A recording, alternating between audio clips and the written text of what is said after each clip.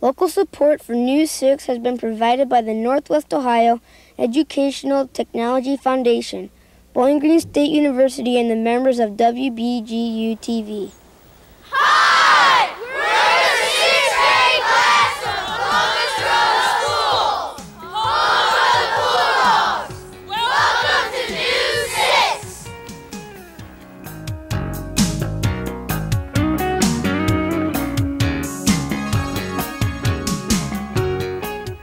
Hi, I'm Ryan Benruth from Columbus Grove Elementary School. Welcome to News 6. With today's first story, here's Christy Thiesing. For our first story today, News 6 visited Hartman Sons Funeral Home, where we learned about the responsibilities of a funeral director. Here's Michael Oglesby with the story. Thanks, Christy. I'm Mike Oglesby here with Lynn Hartman, the funeral director. Lynn, when did you decide to become a funeral director? Shortly after graduation from college, when I returned home and I worked with my family in the business. Lynn, how has the funeral business changed over the years? In the last 20 years, there have been many significant changes, not the least of which is an increase in cremation, probably due to economic factors. Also, we're doing more pre-arranging of funerals today. Lynn, who started Hartman Sons Funeral Home? I'm the 4th generation in Hartman Sons Funeral Home, and my great-grandfather John Hartman started it, passing it on to Richard Hartman, my father, and my grandfather Jay Hartman. Not that I'm in the market for a casket, but could you tell me about this one if it's sealable on that? Sure, Michael. This happens to be a hardwood walnut casket. By the way, it's a half couch, that is, only one half of the lid opens. There are also full couch caskets used in certain areas of our country. It has a velvet interior and what we call a swing bar handle here, and this is so that the pallbearers can carry the casket, such as when you're taking the casket from the hearse to the grave site. The casket doesn't seal. I can show you here that that's just all solid wood. But the burial vaults, for the most part, most of them are a sealer type. Lynn, in general, what are these caskets made of? Caskets are made of different materials, Michael. Some of them are constructed of metal, like copper, bronze, and there are also steel, including stainless steel caskets. Some of them are hardwood.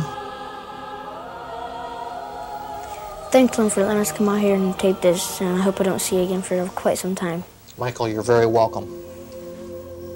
Back to WBGU-TV.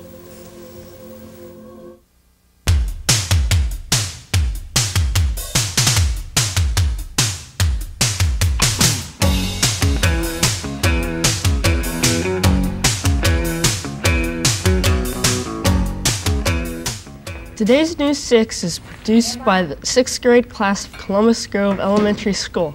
Columbus Grove is located approximately 16 miles north of Lima, Ohio, and its population of about 2,300.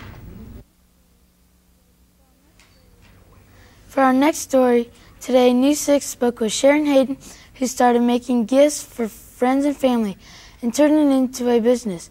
Here's Erica Miller with the story. Thanks, Brian. Hi, I am Erica Miller, and I'm with Sharon Hayden, owner of Hayden's Gifts and Flowers. How did you get started in your business? Well, basically, I just had a new baby at home, and I wanted to do something that I could work at home, so I started doing things for my family and friends, and they thought this was so great that I ought to go into business. What are some of the flowers you sell in your store?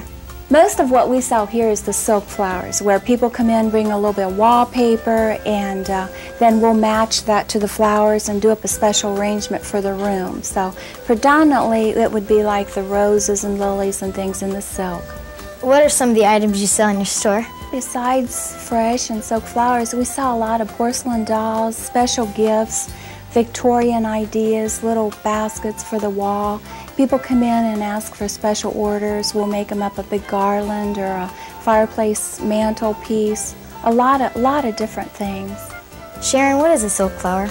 A silk flower is something that's been fabricated by hand, and it's made to look like a real flower. How do you keep your flowers fresh? We have a cooler in the back, Erica. It's much like a refrigerator, and that's how we keep them fresh. What are some of your busiest seasons? Our busiest holiday is Christmas. People come from all over to come to our Christmas open house. If I had a boyfriend, would it be okay to give him flowers? It's an excellent idea, Erica. Today it's considered in very good taste to send men and boys flowers. Thank you, Sharon. It's been a lot of fun and educational. You're welcome, Erica. It was my pleasure. Back to WBGU. The issue of abortion strikes a very passionate chord in so many people. Everyone has strong pro-choice or pro-life opinions.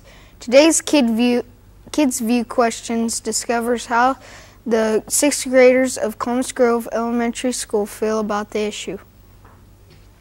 Hi, this is Beth Fickle, and today's kids question is, yes, even 6th graders think about this. Should abortion be illegal?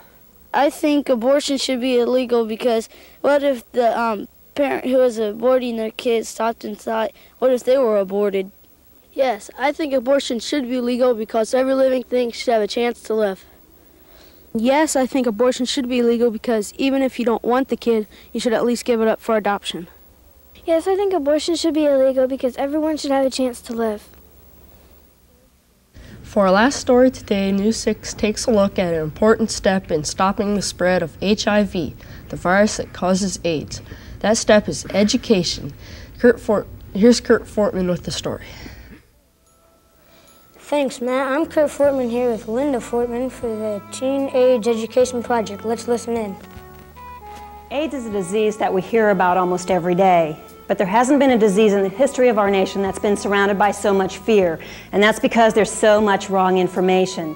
AIDS education is important because we need to get the facts out so we can stop the spread of this disease. Linda, what is the Teen AIDS Education Project? The Teen AIDS Education Project is a project whereby we use teens to teach other teens about HIV and AIDS.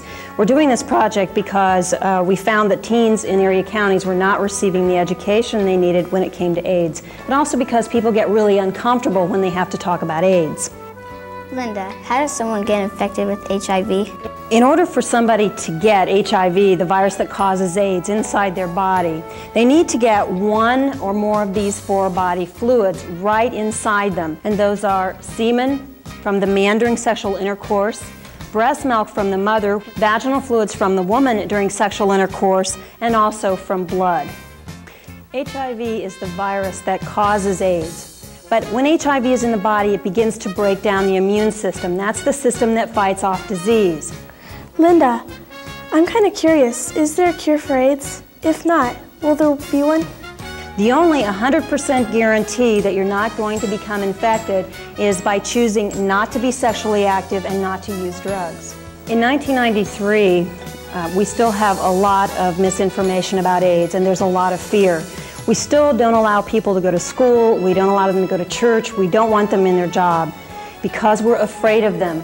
And the best way that we stop the fear is by getting as much education as we can, and so that's what our project does. We're hoping to reach area teenagers with very important information so they can make wise decisions and wise choices to keep them from getting this virus. That's all for now. Now back to you, WBGU. Thank you for joining us this season. Tune in next season when News 6 begins its 22nd year. Have a great summer.